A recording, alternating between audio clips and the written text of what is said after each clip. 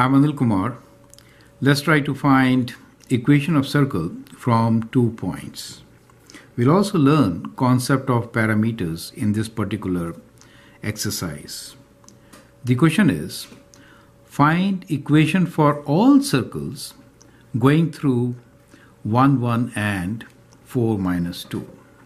So it's important to note that the question says, find equation of all circles. That means there is a family of circles which can go through 2 points, right? So we need to find equation of the whole family.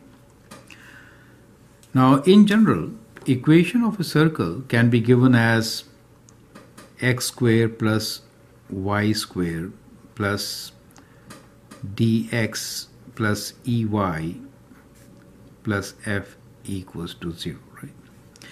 As you can see, there are 3 unknowns, d, e, f. So we need 3 equations. From 2 points, we get only 2 equations, right?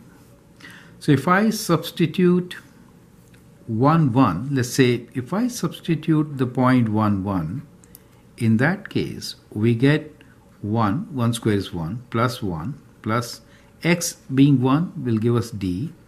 Here we get e plus f equals to 0. Or we could write this as 2 plus d plus e plus f equals to 0. So that becomes one of our equations. Let's call this as our equation number 1. Now let us use the other point, which is 4 minus 2. 4 is the x value, y value is minus 2. 4 square being 16. So let me rewrite this in a different thing. So we get 16 plus minus 2 square is 4. 4 times d, that is 4d, minus 2e plus f equals to 0. Combining these two terms, we get 20 plus 4d minus 2e plus f equals to 0. So let us call this as our equation number 2. Now from here, if I do equation 2 minus equation 1, right? So we get 18. 4d minus d is 3d. Minus 2e minus e is minus 3e. F minus f is 0. So we get equals to 0. Dividing by 3, I could write this as 6 plus d minus e equals to 0. So we get an equation which relates e and d, right? So from here, I can write e as equal to 6 plus d, correct? So I got one parameter in terms of the other, e as 6 plus d. So let me highlight this equation. So we got one equation here in terms of d. Now what we can do is that we can also find what f is in terms of d, right? So we'll take this equation here, equation number 1, and further work on this. So from equation 1,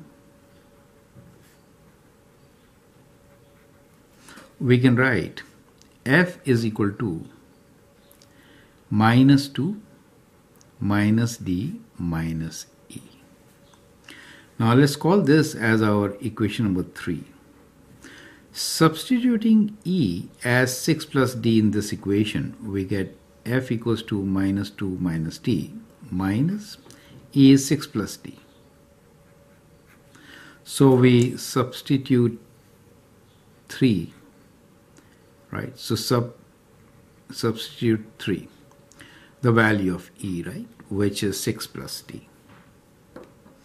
So that gives you f is equal to minus 2 minus 6 is minus 8, minus d plus d, this is minus 2d. So that is what you get the value of f,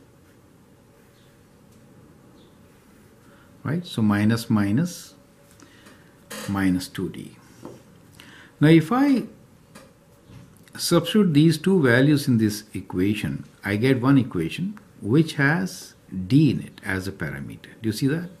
So if I substitute E as 6 plus d and f as minus 8 minus 2d, what do I get? So in our main equation, we get x squared plus y squared plus dx. Now instead of E, we could write 6 plus d. So we get 6 plus dy. And instead of f, we could write minus 8 minus 2d equals to 0. So this particular equation which we have now is the equation of a circle in terms of d. So d is called the parameter, right? So in terms of d, that becomes the equation. D could have any value. For example, if I substitute d equals to 2, in that case, what happens? So if I substitute d equals to 2, in that case, we get x squared plus y squared plus 2x. 2 plus 6 is 8, we get 8y. And if I write 2 here, we get minus 12 equals to 0. So that becomes the equation for d equals to 2.